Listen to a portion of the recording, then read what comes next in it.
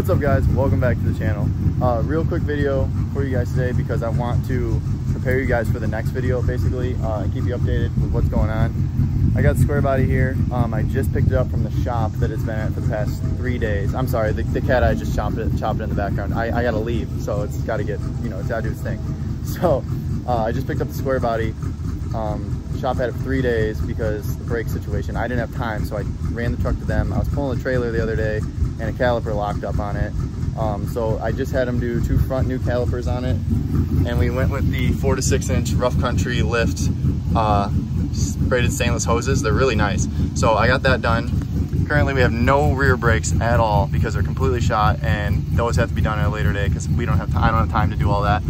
So those are shot. We have 100% great front brakes, no rear brakes.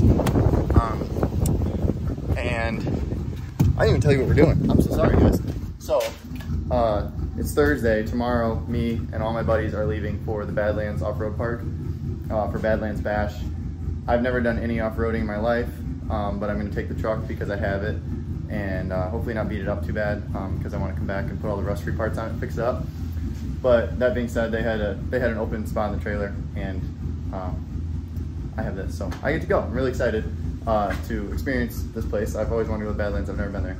But so now we got new brakes, so the truck's doesn't have a locked caliper, and then we'll have all that 350 power, which is about 100 horsepower. And then I have a brand new, or almost new, set of BFG Baja military tires here, 37s for the 16.5 inch rim. Because these I don't think are gonna make it another mile down the road. They're terrifying. They're literally rock hard. I'm scared to death to drive on them because the whole truck shakes so bad. So within the next couple hours, I just put the propane tanks in the back of the blue truck and got them out of here. Brakes are handled. The tires are gonna go on as soon as I get back with the propane. We're gonna run those to my other buddy's house. And then I got an inspection cover that just came in the mail for the trans, because, can you even see it? Where's it at? I'm lost. There is no inspection cover on this transmission, and I don't want to get a branch flung up in my torque converter or something like that. I don't know, so I bought one. Amazon had those, so I gotta go get the propane, come home, get the wheels off this, get these wheels and those tires in this truck, and then get the inspection cover on. I got a lot to do, but I want to bring you along for that. And then tomorrow we'll be heading out, and my buddies with their, I think there's 3 Wranglers going, or 2 Wranglers. Everything's on 1 tons. One of them's got a supercharger. You'll really want to watch that video because I bet it's going to be cool. I don't know yet because I haven't been there yet, but should be able to make a cool video out of it.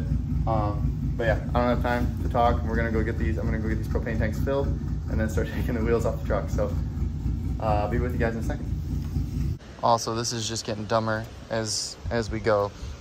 This hose set up for 2 propane tanks. This started leaking from here, and I still don't know if I want to keep this truck propane or gas. So these are like 70 bucks for one of these. So I did not order one. So I got one that I'm praying holds on for the weekend, even though that looks like it's already, I don't know, it'll be fine. Yeah, okay, well, this could get interesting. Stay tuned.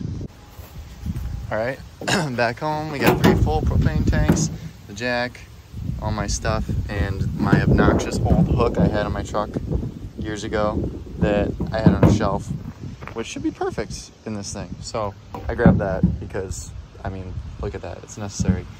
I'm gonna get these wheels off this thing now, and I don't want to bore you guys with that, so I want to do the thing that all those YouTubers do, and oh geez, almost fell, and do the snap, and then it just got the wheels off. So 3, 2, I can't snap either. So 3, 2, 1, click.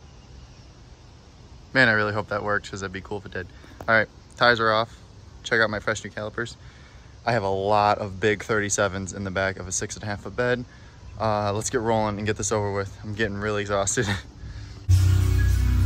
We got 1 left, boys. Look at these bombs I was rolling around on. These are so bad. Looking sweet, looking old school. This guy's the man. All right, he's gonna teach me how to have fun. You ready for that? Yeah. Oh, yeah. I need one of them. Well, boys, I am beat, but this thing looks awesome. I actually am really glad I went with the BF cartridges, BFGs, because they look way more aggressive. And I know those other ones still have a lot of tread. I think these might be a little taller. I don't know if they run a little taller. They barely fit in there. This thing looks sweet. I don't know, maybe that tread pattern is just a little more period correct to me. It almost looks like a Super Swamper, like it's a lot more aggressive. So I think this thing looks sweet. Super pumped about those. Obviously not a huge change, but these tires definitely look a lot different than the MTRs did. Pretty sick. This thing's looking awesome. It looks period correct too. I just love it. I love this whole truck. It's just so awesome. So definitely, the fenders are messed up. It doesn't matter. I'm probably gonna smack them off that, I guarantee it. But I'm gonna throw some propane in it, and go test out, see if these things ride smooth. We put beads in them, balance beads in them, because I don't know, they weren't gonna balance out that good. Those seem to work good on the previous times I've used them. And the other tires were so, I think it's just because of how bad the tires were. I'd hit like 35 and the whole truck would just start shaking uncontrollably, and I'd have to slam on the brakes. I would consider it's pretty much death wobble, but the front end is super tight. Everything's good up there. So it was probably the tires. So I'm gonna go ahead and get these propane tanks in here, fire this thing up and take it for a little drive and see how she does. But other than that, I just have to, I gotta pack a cooler, pack my stuff, and then run up and throw a spare tire in the bed of this thing. Luckily I have 3 of the factory wheels, the white Steelies, the wagon wheels. So I'll pick the best one, throw it in the bed, throw some tools in the bed. That should be good.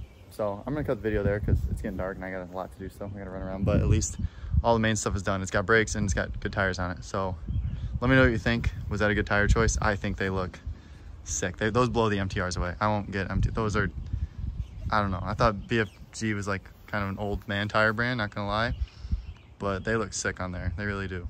Awesome tire. Let's just hope they ride smooth. I'm speaking a little soon, but I'm gonna end the video there. Hopefully, I'm planning on making a video of this trip. We're leaving tomorrow, so I'll get this posted and stay tuned for that. Should have a lot of cool content. I'm guessing it's gonna be a blast. So hopefully I get the opportunity to make a decent video for you guys. But come back if you want to check that out. Like I said, Jeeps and this off-road Badlands, Indiana, should be cool. But yeah, if you like the video, please consider subscribing, check out the other stuff, and come back for making this truck nice after we off-road it. So have a good one, and I will see you in the next video. And yes, I did install the massive hook, and it's massive.